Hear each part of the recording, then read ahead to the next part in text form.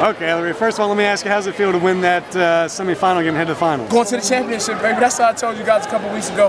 I'm 29 again. I'm getting old, so I get to go to another championship and get a chance to win the ring, man. It's going to be fun. Is that age a big reason why you playing with such passion right now? You are a beast tonight. Yeah, it is. And it's a lot of knowledge, man. A lot of people, when they say this game is a lot more mental than what you think it really is. I've been playing this indoor game for a little while, so I just keep reading offenses, understand weaknesses of the center, and just keep attacking. And my defense gives me the free reign to do what I want to, and I couldn't do it without him. You had at least 4 sacks, and I know definitely a tackle for loss. What was it that you saw on tape, or was it just effort? What was it about your team? It was just effort, man. And I just, the team we just play, I give all the credit, and they're a really good football team. The defense is outstanding, of course, and the offense, they got some really talented guys over there.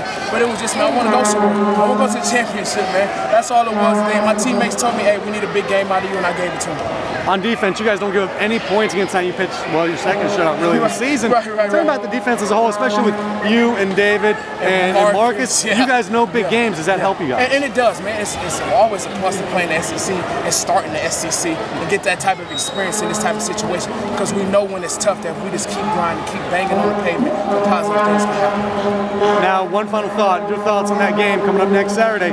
What do you think you're going into it? What are your chances? What do you guys have to do? We just got to go play hard. We got to do what we did today. We got to play all 4 quarters no matter what one side of the ball is doing.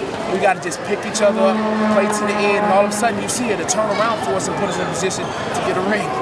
You guys win, you gonna bust any new dance moves? You know, I might find a couple. You know, I'm an old man. I might get the old man dance going on a little bit. Thanks, fellas. Thanks.